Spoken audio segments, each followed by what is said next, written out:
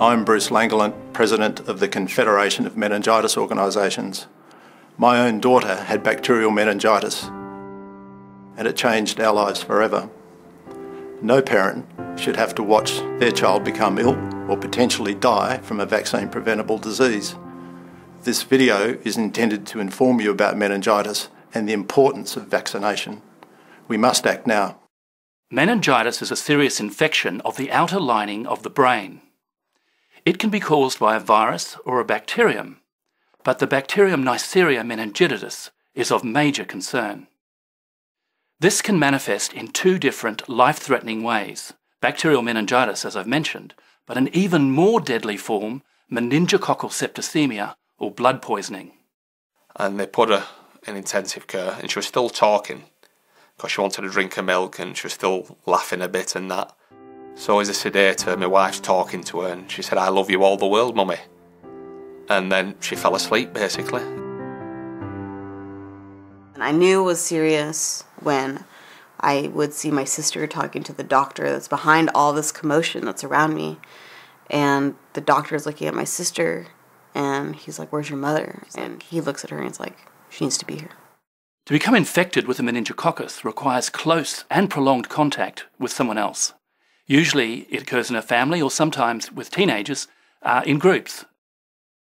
Meningococcal disease is most common in young children under the age of 1 year, babies. And they're the ones whose immune systems are just not ready for this germ. They're immature and unable to cope with this nasty invasive bacterium. This disease occurs really very suddenly.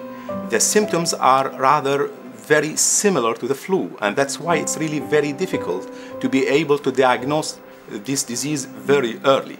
The meningococcus is a very dynamic bacterium with two phases: the transmission and the disease. And the driving force for this disease is in the adolescence. The typical college experience, going out, not taking care of myself, going to concerts. Meningitis, that's how it spreads. It spreads like the flu.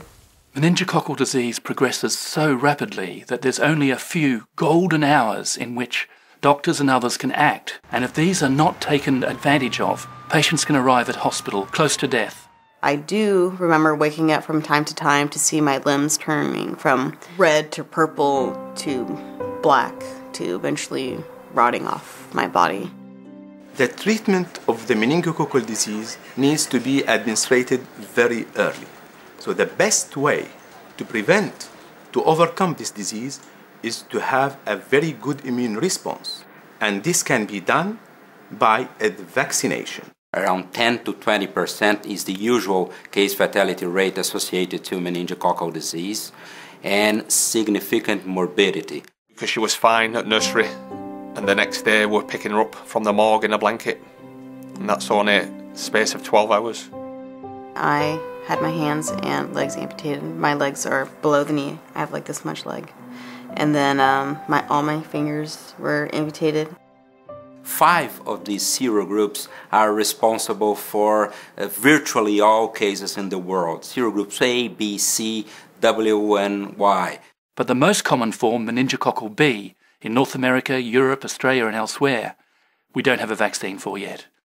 There's no known vaccine for the strain that killed my daughter at the minute. That's meningitis B. Probably in a couple of years, we will also have the possibility to prevent not only serogroup ACWY, but also serogroup B disease. There are now several safe and effective vaccines against meningococcal disease. The best thing you can do by your family is to get your children immunised against the widest array of serogroups. This whole disease could have been prevented. Prevent what is preventable, get vaccinated. I hope the stories you've heard inspire you to act and do more to protect our children and communities from meningococcal disease. It is important to see your doctor about vaccines available for your family.